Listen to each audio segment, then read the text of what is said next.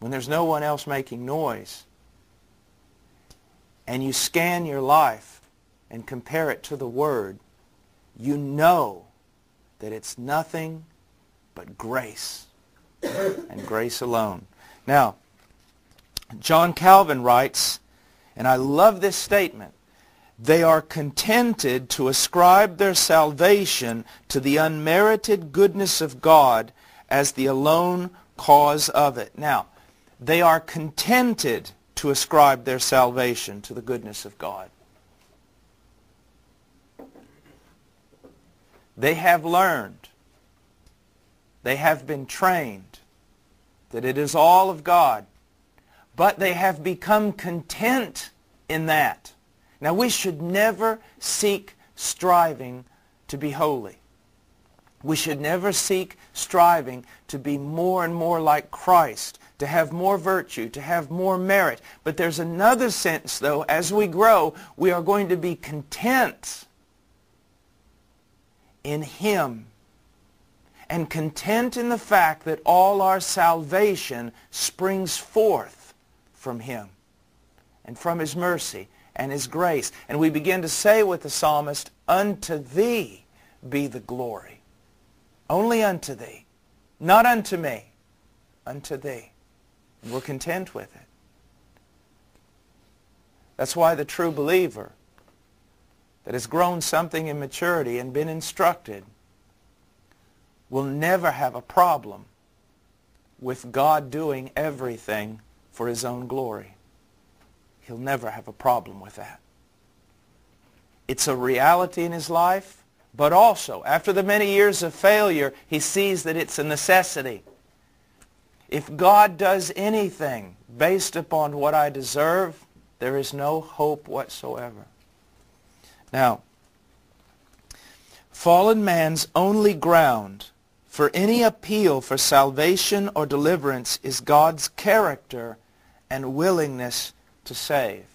Now, I specifically put character in there along with willingness, and there's a reason.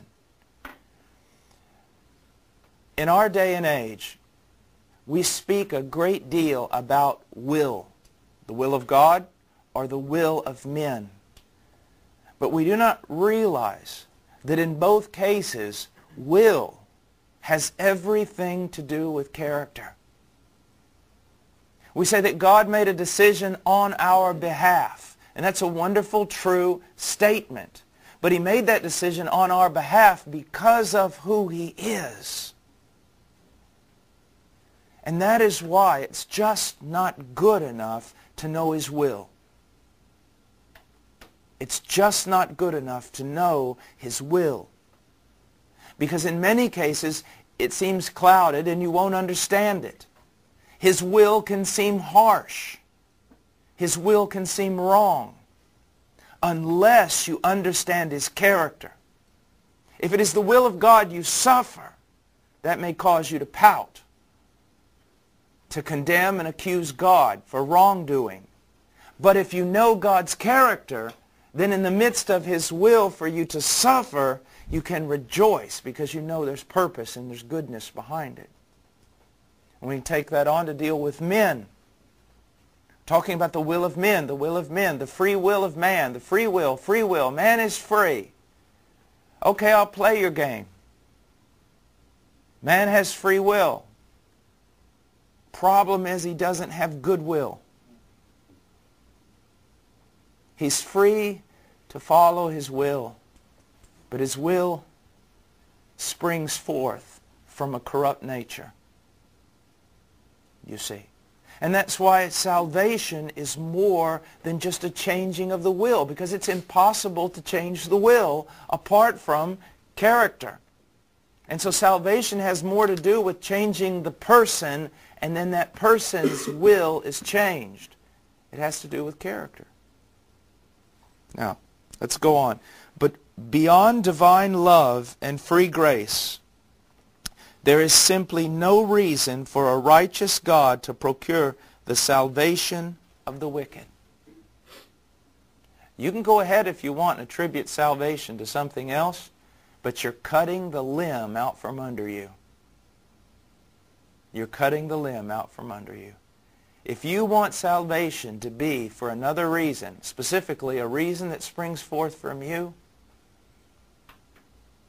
you've just destroyed any hope of salvation, because there is nothing in you. Now, Jonathan Edwards writes, "And here it may be observed, after what a remarkable manner God speaks of his love to the children of Israel in the wilderness, as though his love were for love's sake, and his goodness were its own end and motive." I would say he's right. Remember, we go back to Deuteronomy. Why has God loved Israel? I've loved thee because I've loved thee. I'm good to thee because I'm good.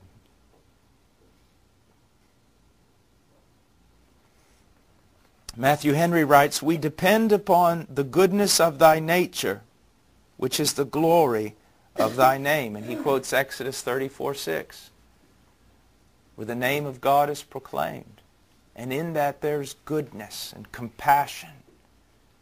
He's slow to wrath. He's merciful. Above here from Barnes, up in the top of the page, he makes a comment on Psalms 44:26. "Rise up, be our help, and redeem us for the sake of your loving kindness." It was not primarily or mainly on their account that the psalmist urges his prayer. It was that the character of God might be made known, or that it might be seen that he was a merciful being. Why? What is his motive for praying? That it might go right necessarily with Israel? What's the foundation of his praying? That Israel merits redemption? No. It all has to do with the character of God and God being revealed. The proper manifestation of the divine character as showing what God is in itself of more importance than our personal salvation. Let's read that again. The proper manifestation of the divine character as showing what God is in itself of more importance than our personal salvation. This takes me back to the Lord's Prayer, commonly called. And if you compare the Lord's Prayer to most praying, you find there's a great discrepancy. Thy name. What is the reason for all praying? For everything you ask of God, what is the primary reason? That your name be hallowed, that it be considered unique, holy, special, transcendent, above everything else. That thy name be hallowed, that thy kingdom come, that thy will be done. So that if a man is sick, because of his sickness, he can cry out to the Lord, "Lord, heal me."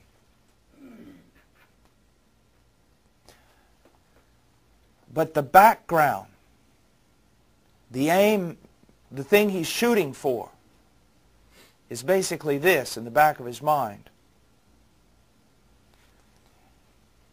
If your name will be held in higher esteem, and your kingdom will come in a greater way, and your will be done in a more complete fashion, then heal me. But if by crushing me, your name is hallowed in a greater way, your kingdom advances, and your will is done in a more complete fashion, crush me.